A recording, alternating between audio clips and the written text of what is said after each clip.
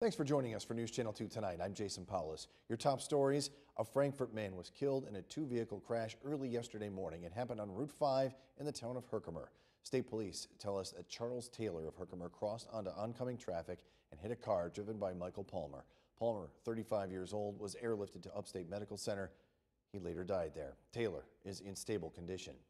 A big day at Utica's Johnson Park Center, where they cut the ribbon on 62 new units of low-income, energy-efficient housing. This day was years in the making. The apartments are leased. They also cut the ribbon on the new Green Community Room today. And we are at the meeting in the village of Frankfort tonight as the public's chance to be heard on the proposed dissolution of the police department there. The mayor says the cost of the police department makes up about a quarter of the village's budget. Thanks for watching News Channel 2 tonight. We're Utica's very own. Have a good night.